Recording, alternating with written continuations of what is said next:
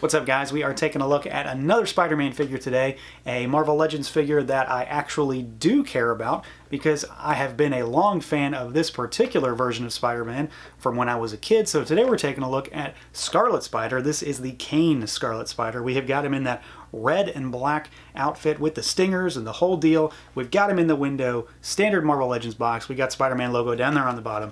We got a product shot, the lineup, the write-up, the Build-A-Figure, the whole deal. So let's pull him out and take a look.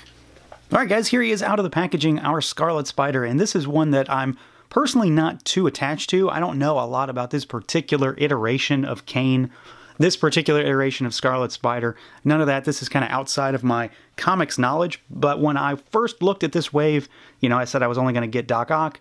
This was a close second because I kind of thought he looked cool and he's on a body that I'm a very big fan of. Of course, I ended up buying every single one of them anyway, but this is one I was really looking forward to, and I do have a lot of good things to say about this figure. Mostly my only real gripes are going to come down to some odd paint QC issues, so we're going to go through all the normal stuff. We're going to look at articulation first, of course, and he's basically what you expect to get on this body. So this is the same kind of body that we've had with like the more recent Spider 2099, for example. So we've got the butterfly joints, which, you know I'm a big fan of at this point. So we've got the head that can swivel left and right, down, up, not really a lot of bobble action. Arms can go all the way out. They can spin all the way around. We do have those butterfly joints. A lot of movement there, especially backwards, so you can go really far back. We do have bicep swivel, double jointed elbows, and it's okay. It's not great. It's still only about 95, 100 degrees there. It's pretty good, though. We do have hinges and rotation at those wrists. Ab crunch, he can go back that far. He can go forward quite a bit. Waist twist. Legs can go out only that far. Kick forward, kick back a little bit. Thigh cut, double jointed knees. And then, of course, we've got the boot cut, shin swivel. We've got rocker and hinge at the ankles. So for the most part, he is pretty well articulated. He's on a more agile body that I truly am a big fan of. The only real thing that I don't like about this is that he kind of jiggles a little bit. It's not too bad. It's not like he's flopping around or anything, and he's not unsteady because of that. It's just kind of a thing I've noticed as I've been posing him around a bit. Now, in terms of the overall look and feel of this guy, he is really basic, but at the same time, that doesn't mean it's a bad design. I think it's a cool design. I actually like the way this figure looks. And that was one of the main reasons why I actually did want to get a hold of this figure, even though I don't really know a ton about his current version. But the figure is, again, it's pretty basic. He is just cast in red plastic pretty much through and through. There's mostly just black paint on this guy. So you've got red all the way up the legs, all the way on the chest. He is got the black spider emblem here, and there's actually some odd paint blurring is a way to say it maybe, on the chest there, on these spider legs on the left of the screen, his right. And then we've got the red spider emblem on the black side, which is on his back. And then we have got some paint thinning, I guess, as a way to say that.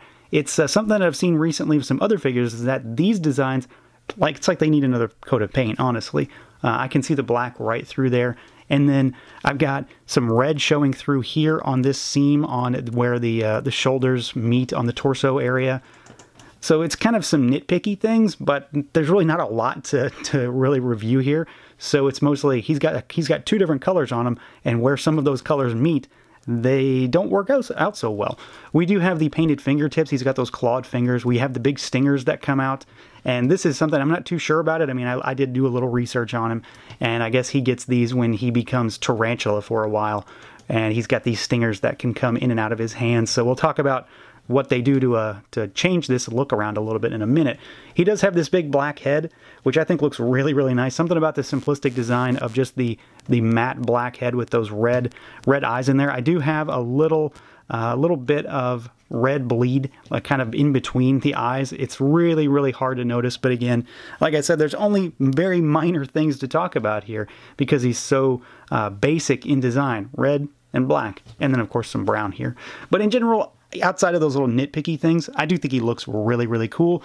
I am very much a fan of this body. Very agile, very muscular, very much a nice agile body for a not so small guy, but not a huge guy either. So you've got your pizza Spider-Man, really slender Spider-Man, and then we've got this body that I think just works exceptionally well for some of your slightly bigger yet still very agile characters. I'm really glad they used this body for this guy.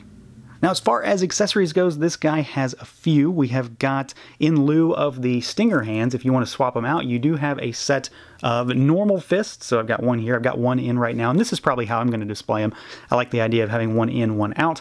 Just standard fists with the black fingertips painted.